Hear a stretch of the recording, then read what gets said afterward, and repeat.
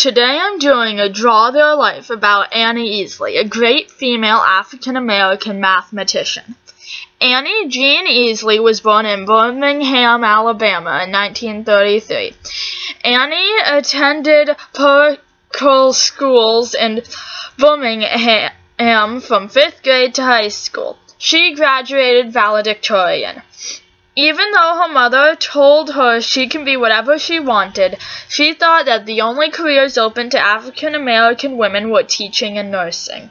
She didn't want to be a teacher, so she planned on becoming a nurse.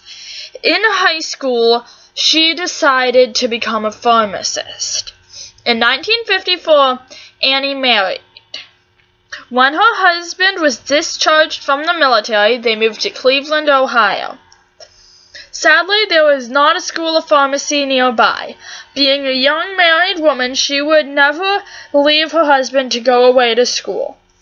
Since pharmacy wasn't a choice anymore, she had to find a different career. After a while, she read about a place called NACA, later NASA, in the local newspaper.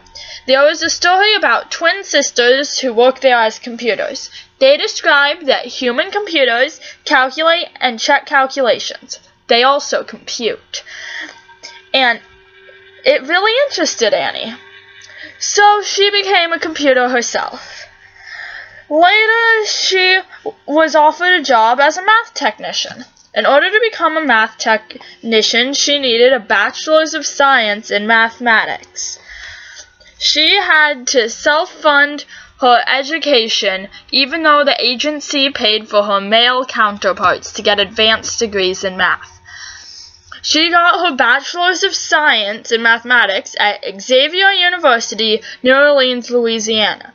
Math technicians solved mathematical formulas to help in engineering and scientific work. Now they would get paid about $54,140 annually. Again, she was promoted, but this time to a computer programmer.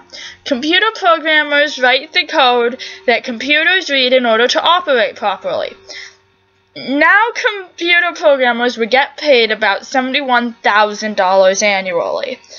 As a math technician and computer programmer, Annie worked on the Centaur rocket and batteries for electric cars. In her spare time, Easley played a lot of sports. She was president of the NASA Ski Club and the Cleveland Metro Ski Council, as well as Fairgroves, Snowballers, Erie Shore, and Warren ski clubs. She later began running for conditioning and competitions. She also played tennis and golf. Sadly, she died on June 25, 2011 in Cleveland, Ohio, when she was 78 years old.